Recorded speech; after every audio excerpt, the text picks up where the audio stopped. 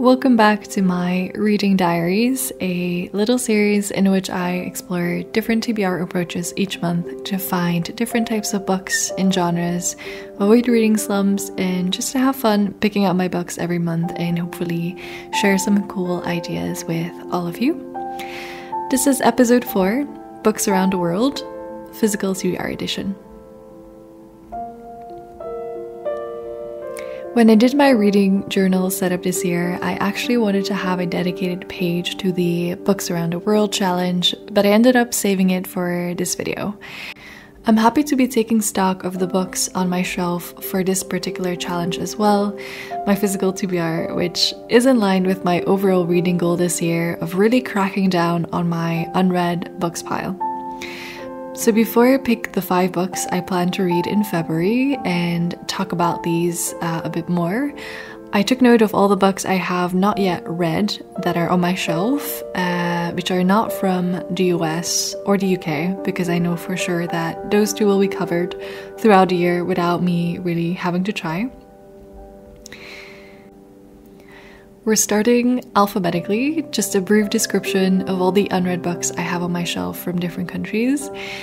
The first country up is Albania, for which I have on my shelf Chronicle Set in Stone by Ismail Kadare, a coming-of-age story of a boy in Albania during World War II.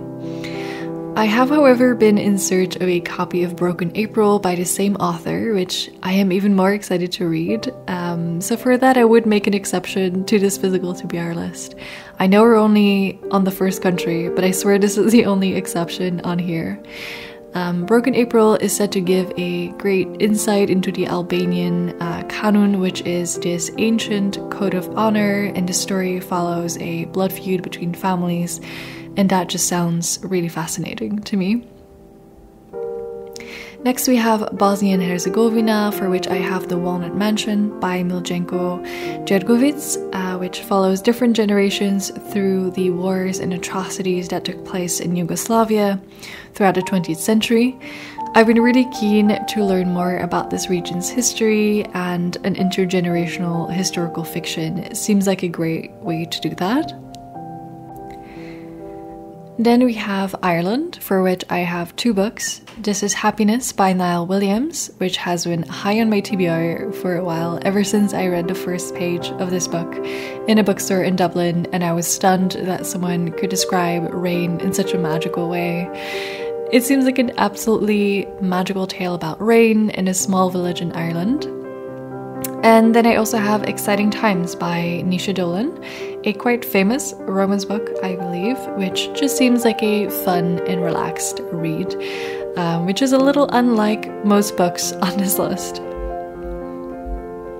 Then we have India, for which I have 1 book, namely A Burning by Megha Majumdar, which, next to it being praised as a beautiful story, also is said to give a closer look into politics, gender, religion, and class in India.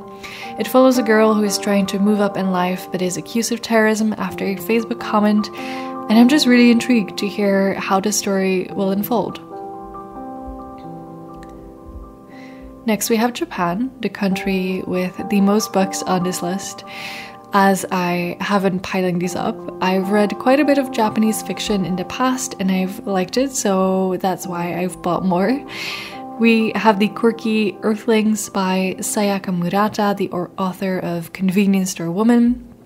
The classics Norwegian Wood by Haruki Murakami, Never Let Me Go by Kazuo Ishiguro. Another one by this author called The Buried Giant, which may be a little less known.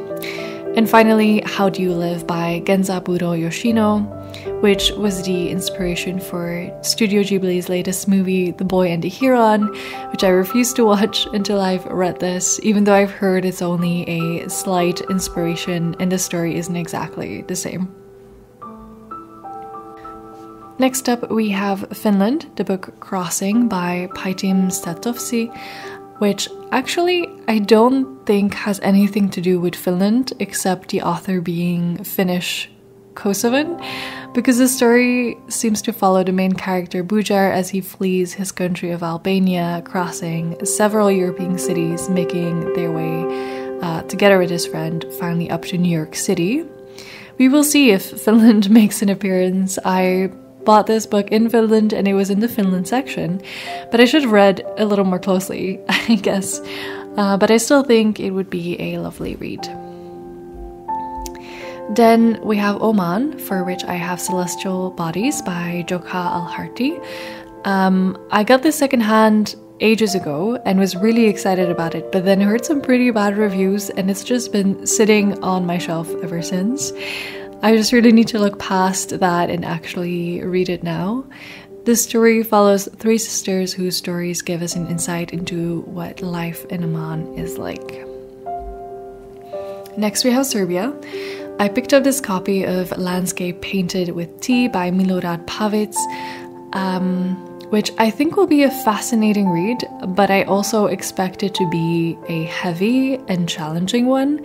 So I've been keeping it for when I'm in the right mood for that. The description reads, "This is a tale of a mysterious quest that is part modern odyssey and part crossword puzzle.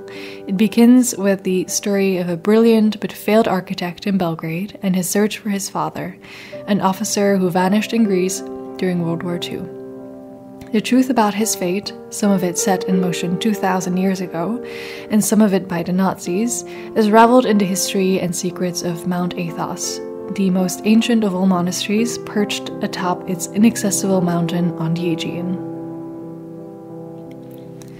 Then we have the second longest list, which is for South Korea. And I think all of these books are pretty well known to the booktube community. I have Almond, a young adult book about fighting your demons, friendship, and love.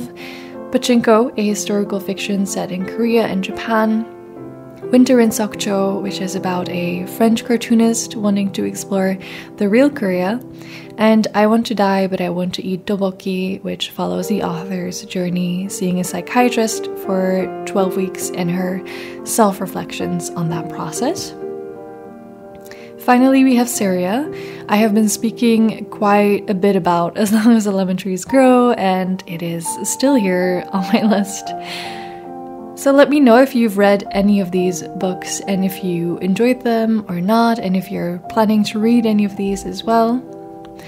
So now to make my actual selection of books. I read about 5 books a month on average, so that's how many books I will pick. The book I've been itching the most to read is This Is Happiness, so that's going to be number 1. I can't wait to read this enchanting tale about this small village and the mystery of why the rain suddenly stopped, coupled with a coming-of-age story about a boy falling in and out of love with a girl, and also these descriptions of this small, tight community and its traditions, quirks, strengths, and weaknesses. I would also really like to read another Ismail Kadare book, most likely Chronicle in Stone, but maybe Broken April. I also want to make a little dent in my Korea collection, and I think I will read I Want to Die, But I Want to Eat Tteokbokki. I've just been really intrigued by this book. I think it will be a heavy one, but I've just been super curious about the writing style and also the author's reflections on therapy and this idea of struggling with whether you have the right to have these feelings of despair when other people have it so much worse. I really want to take one book of the Japan list, and I'm going with Never Let Me Go. This is another book I picked up secondhand ages ago, but I've been recently hearing a lot of people talk about it again, and it's convinced me to read it this month. I haven't read any dark academia stories in a while, so this book about an English boarding school where students are kept from the outside world sounds pretty interesting. I hope to also finally read As Long as the Lemon Trees Grow. It is young adult, but also feels contemporary from the description. It follows Salama Kassab, who was a pharmacy student, but when the revolution broke out in Syria, she started volunteering at the hospital and being torn between leaving her beloved country behind in order to survive or to stay and fight for her country. I'm realizing now that there isn't exactly much light reading on this list, and I'm a bit worried. Maybe I'll have to adjust, but let's see how the month goes. So that was episode 4 of the Reading Diaries. I hope you enjoyed this video. Please like and subscribe if you did. That would really help my little channel grow. Thank you so much for watching and have a nice day.